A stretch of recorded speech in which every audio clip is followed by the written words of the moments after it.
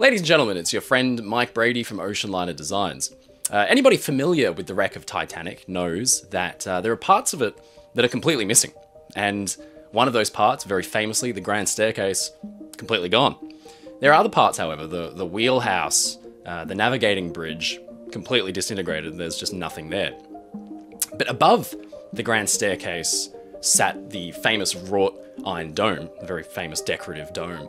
And then sitting on top of that was a extremely lightly built weather cover, purely designed to allow light into the grand staircase from above. So the roof of this weather cover was covered in tiny little rectangular panes of glass.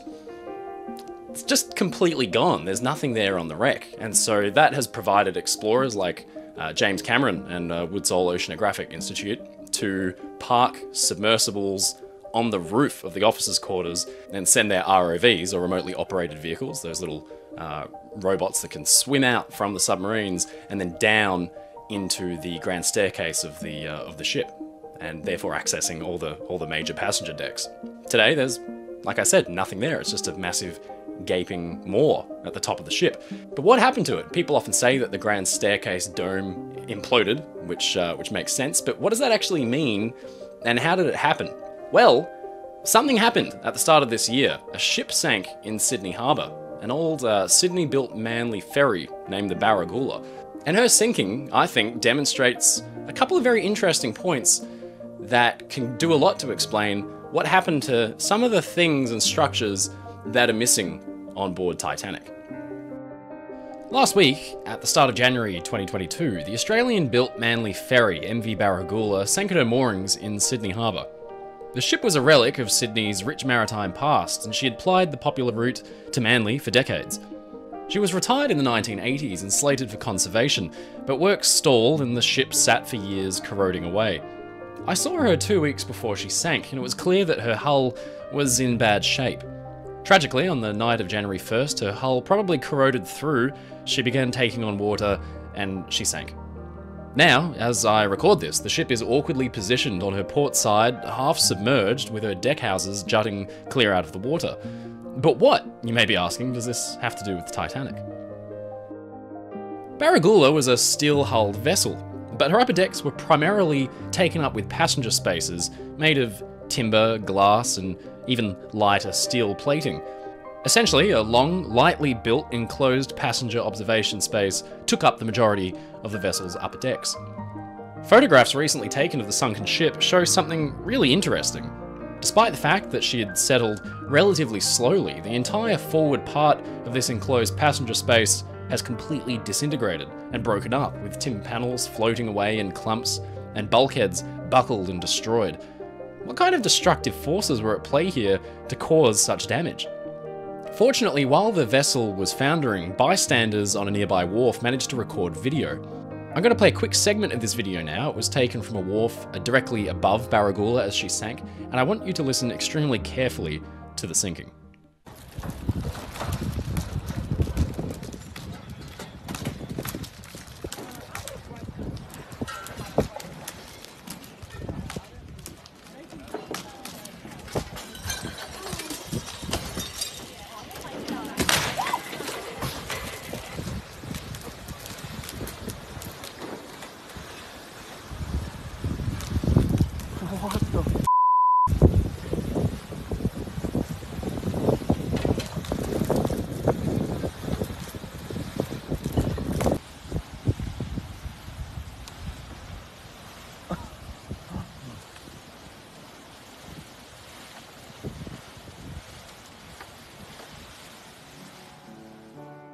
Incredibly, in the video you can hear timber creaking and snapping and panes of glass as they begin to shatter against the weight of water as it presses up against the windows.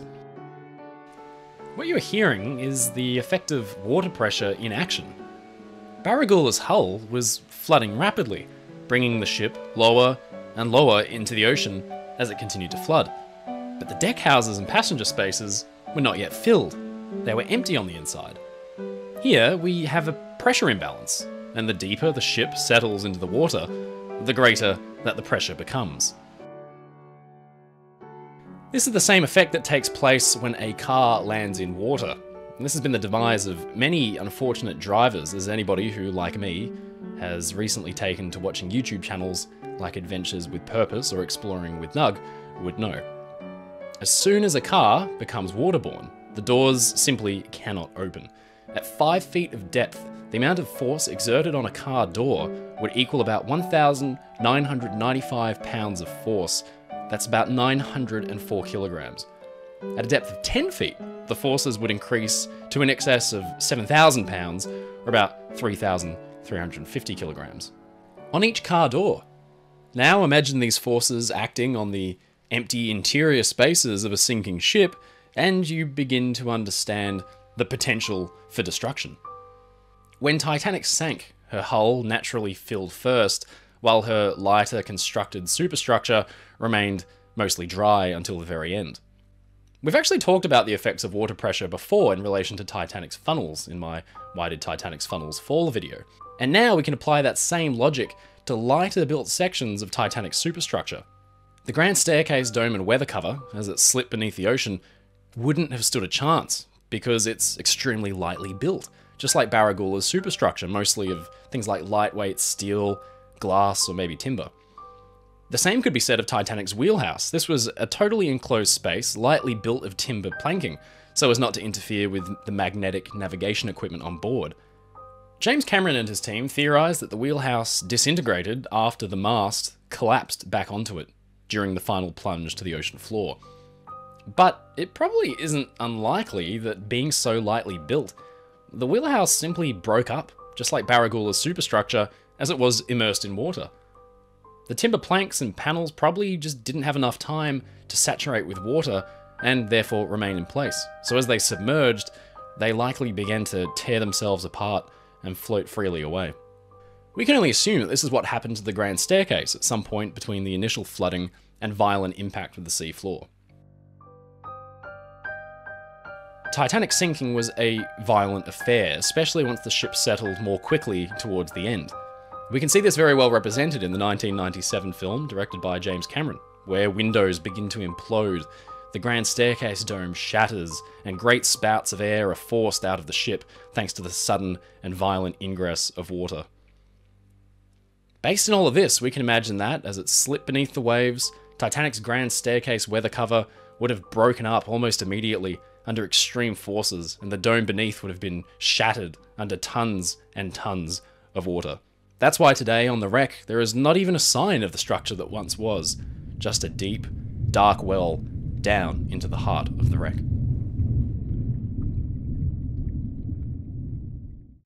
So there you have it. Sinking ships are an extremely hostile environment, and they can be a very, very violent event. They may look peaceful from afar. I know a lot of Titanic survivors said that the ship seemed to simply slip beneath the waves. But there's a lot of destructive forces at play, such as the effects of water pressure that we've discussed today. There's a lot of examples of bulkheads collapsing, the wooden separating bulkheads between staterooms collapsing while people were inside. And even down in the boiler rooms, there was a bulkhead separating two of the boiler rooms that collapsed. A steel bulkhead. So this stuff is really no joke. Well, I hope you all found this interesting. It's really tragic to see that Baragoola is gone. She was just shy of her 100th year anniversary. So it's a real shame to see her sunk, and she continues to break up even while I'm recording this video, and there's nothing, I think, that could be salvaged, so it looks like she's going to be scrapped in situ.